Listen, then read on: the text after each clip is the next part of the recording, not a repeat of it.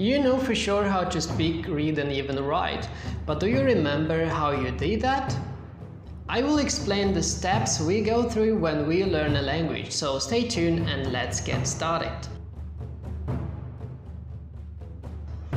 As a babies, we learn to hear from our parents, family, kindergarten, TV or other voice-emitting devices. Then, as a toddlers, we try to talk with very simple words combination, and in the end as children we discover that there is something else we need to learn from being able to master a language, namely writing and reading. For sure, many babies are aware of writing signs before even they realize that this is actually a language. And the signs are everywhere in their life, beginning from drinking cups and fridge notes, ending with the streets and road signs. And still, people learn writing and reading quite late in their life, at age 6 or later in the kindergarten or school. Anyway, writing is very recent invention, and still today there is people around many places in the world who cannot read or write. Even in the developed countries, more and more young people can't write, but not because of lack of learning, but because of technology and digital innovations.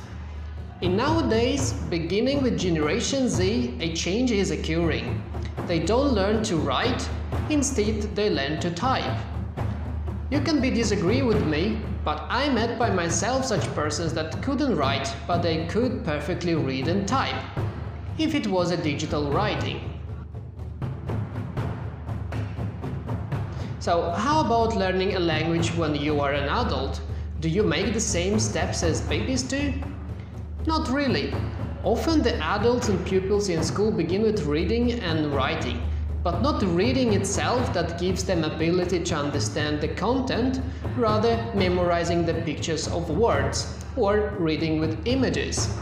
Individuals most of the time in the beginning of learning a language are reading in mind and don't know how to pronounce it, but they know exactly what it means. Such words could be light, core or kernel, which make no sense for how you write because you pronounce anyway so different. This confused phenomenon is not specific for English language and could be found in all the languages without exception. After understanding the reading language, people are still far from understanding speaking language. To solidify this fact, we can look as example in many countries in Asia and other places where people know how to read and write, but have worse understanding of hearing and speaking language. So, once ready with reading and writing, people focus on listening when they connect the writing words with the vocal sound. And at last, when we can hear clearly every tone and sound, we reproduce it by ourselves to succeed with the speaking language.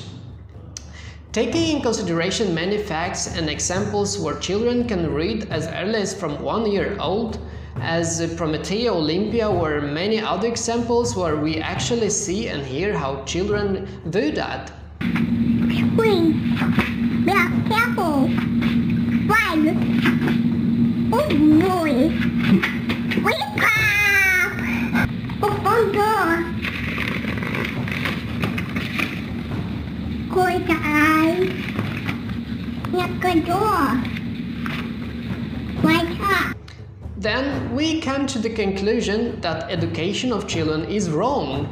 Babies have the same abilities as adults and can read and understand what adults speak before even start to talk.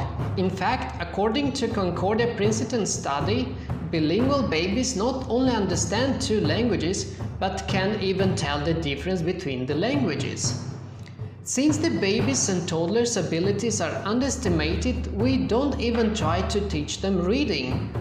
I, though, don't want to define it as reading rather than picture recognition, and still, I see it as a huge step forward to introduce the writing to babies and infants very early in their age. It's not strange at all. Think more carefully, because we learn writing and reading in school and spend a lot of time in the school, almost 6 to 7 hours every day. Now think how many parents use so much time to educate their toddlers.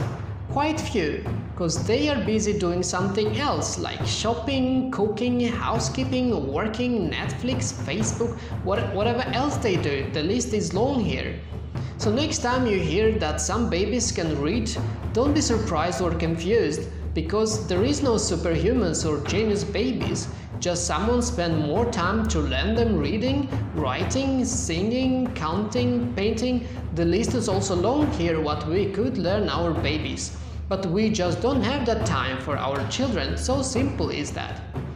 As you may be heard the expression, genius people consist only of 10% talent and the rest 90% is just training. Tell me in the comments below what do you think about teaching babies in early age, is it good or bad? That's it for now, see you next time, don't forget to click subscribe button and bye!